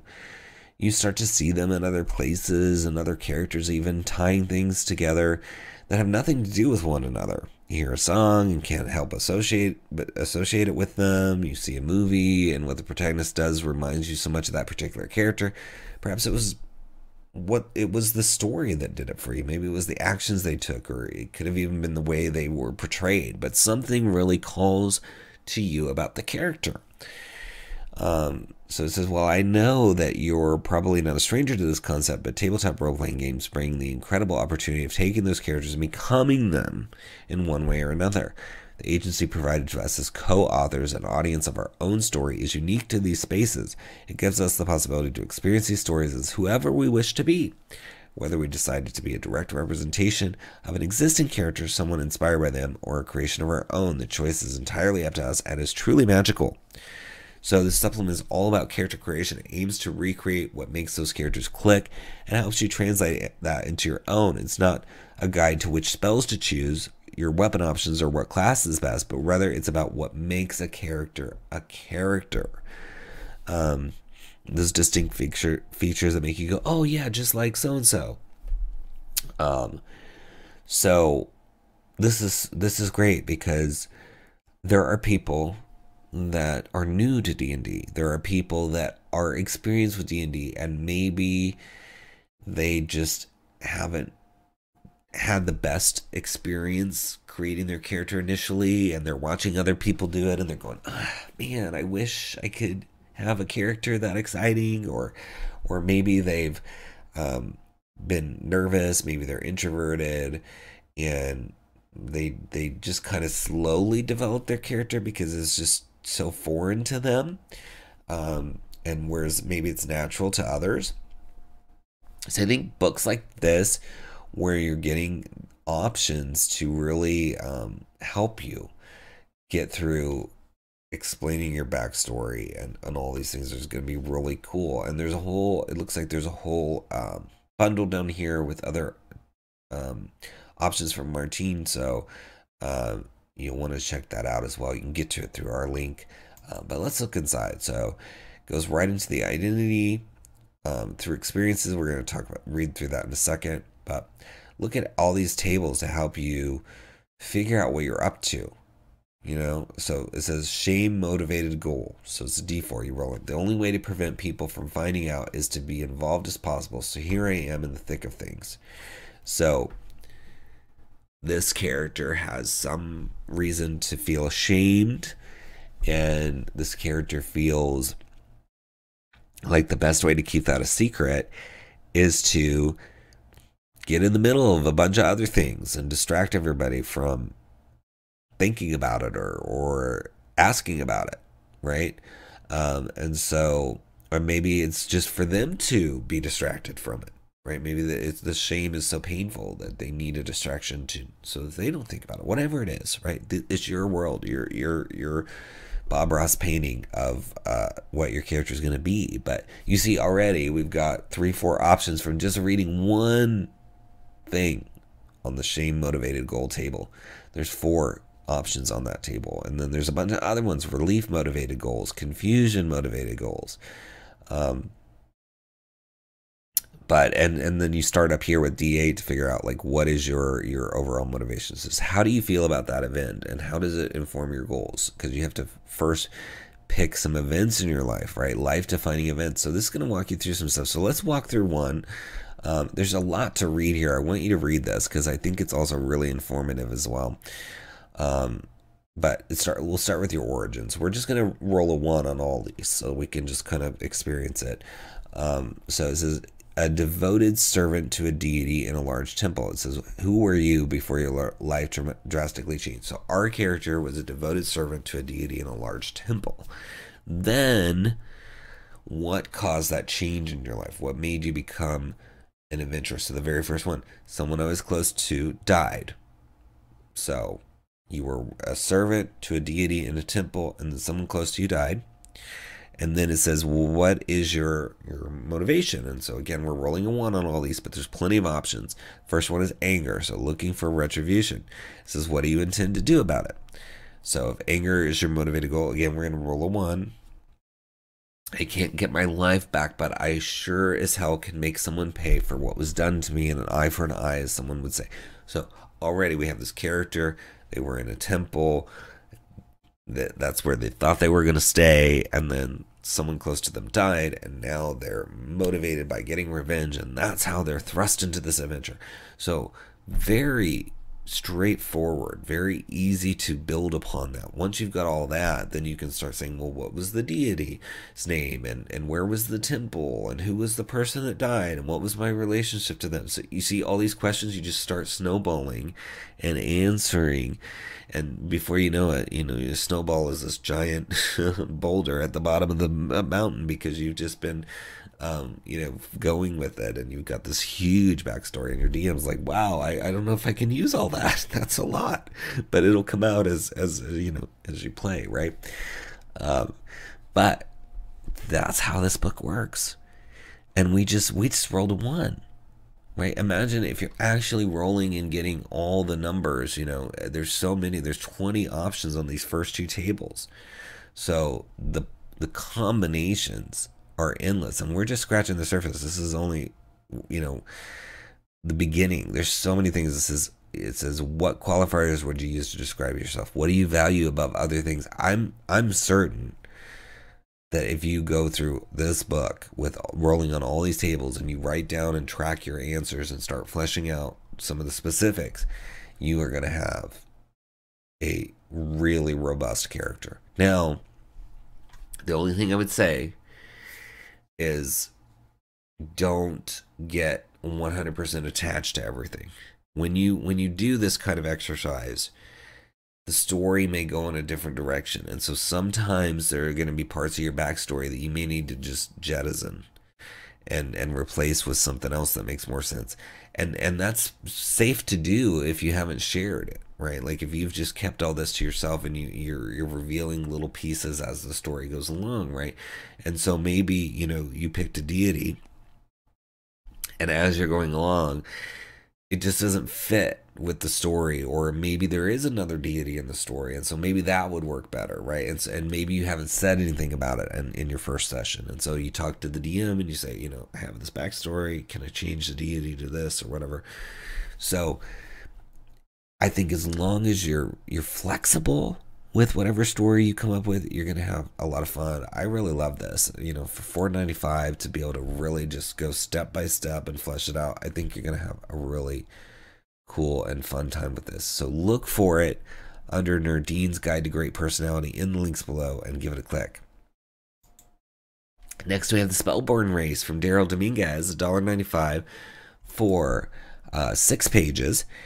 And it says, our magical potential is nothing but a speck of dust compared to Mistra's. These are her children.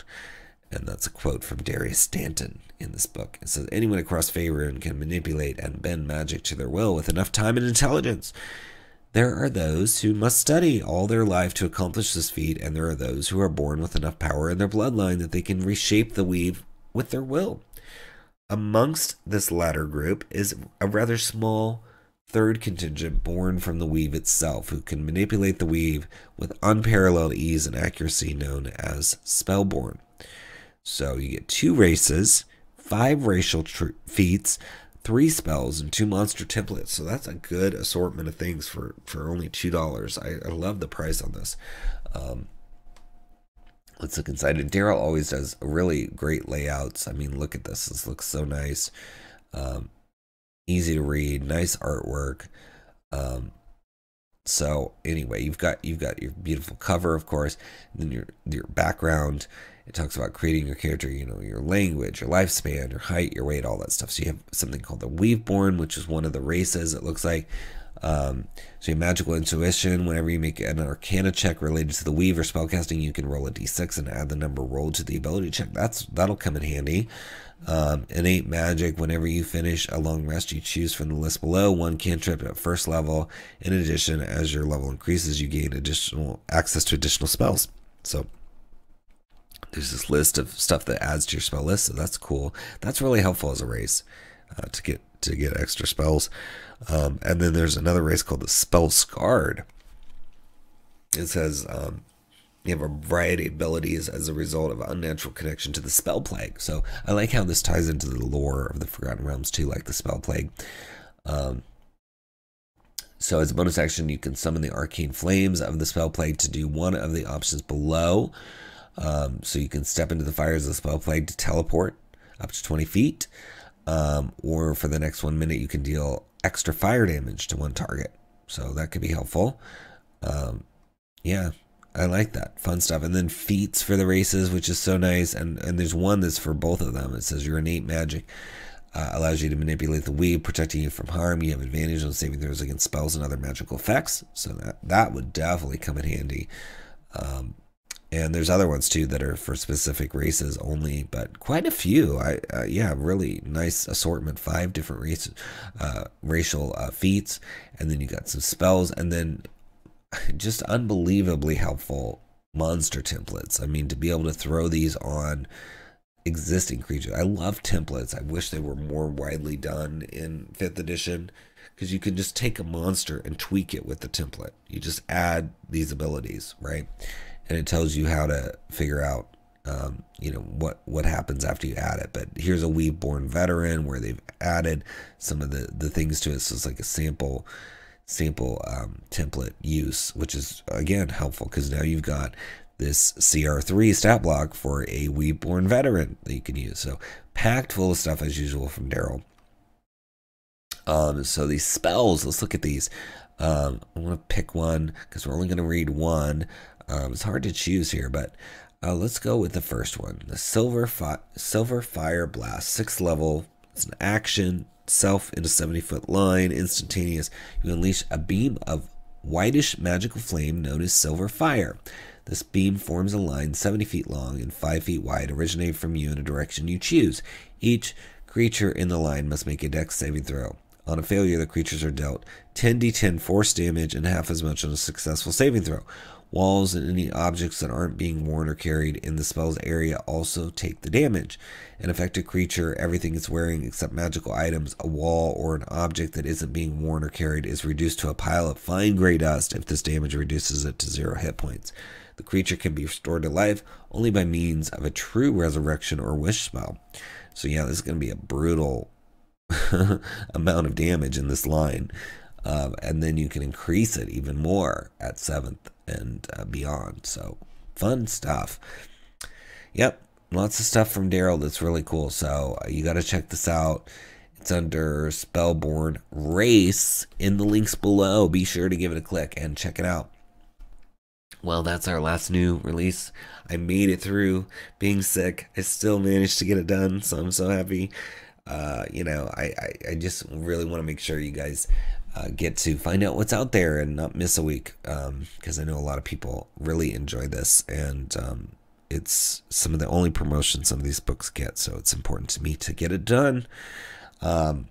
Well, thanks so much for watching. Please subscribe to the channel, like the video for the algorithm, leave us a comment, and you know, share that video out there on your social media. We need to get as many eyeballs on this as we can every week. These are small businesses that need your attention, so you can stay afloat. So you know, share the video around, get your friends to subscribe if you can, and to look at the video, because people don't realize how much great third-party content is out there.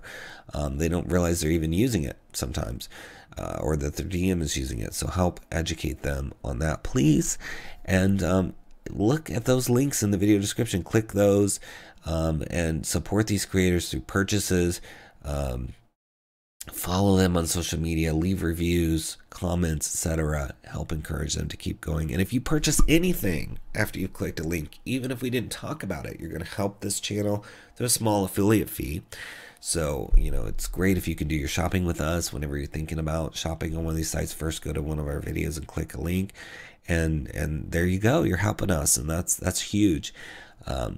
Keeps us going even when we're sick. You know, if you really want to support us even more, we do have 7 books, including our platinum best-selling Dragonlance Companion, in the links below as well. And you can go to splinterverse.com to learn about all of our books or join our mailing list, etc. We're working on a big Kickstarter. It's going to be massive, a massive book, one of the biggest books we've ever done, over a year in the making. So I cannot wait to start talking more about that later this year. And you know, if you're following us everywhere, you know, at Splinterverse, you'll know, you'll be the first to know what we're doing with that, so you can follow along and get excited. It's really hard to keep the cat in the bag on that one, because it is something I've always wanted to share with you, so I can't wait. If you're a creator watching, you know, I talked to you last week about deciding whether you just want to, you know, do this as a hobby, do this as a side gig, or a full-blown career. So based on that, you really need to strategize how you're going to release your books. If you're just casual, you know, you can just throw your books up there with whatever amount of effort you want to put into it. If you want it to be a part-time income stream, or even a full-time gig, you really need to set aside a lot of time to make sure that your catalog pages on these sites is the best it can be, because that is really your entry point for your people, even me, you know, doing this video to find out about your book. And I know it's exhausting. You worked on the book, you have nothing left, but you need to save some and involve others to help you craft that page to where people are going to be motivated to buy and to really find out. I mean, I've read some of these pages, and not in this episode, but you know, when I'm going through and trying to pick, because we don't cover every single new release, we cover you know, a curated list. Sometimes I don't even know what the book is. I don't know, is it an adventure? Is it a class? Is it sub? I can't even tell. And sometimes it's just a wall of text. So you got to really think about that. If you want to succeed, if you want to make money, you're going to have to craft your catalog pages to really tell a story, tell people what it is, and break it up, break up that wall of text. You know, ask feedback. You can create the page without launching it, have people look at it, write it on you know, in a Word document and share it, you know, and you can build this catalog page as you go. Things that you put on your back cover can be repurposed. Things that you put in your introduction can be repurposed for your catalog page. You don't have to do such a heavy lift to get it done, but you really have to put time into it if you want to be successful or make it a business. So that's my tip for you this week. And I'll try to keep coming up with more tips for you, because I know a lot of creators watch this as well. And some of you that aren't probably find it interesting. But anyway, always happy to be here with you and go on the ride through the unexpected adventures and books that we find each week. So thank you for joining me for that and supporting the channel. And until next time, happy adventuring.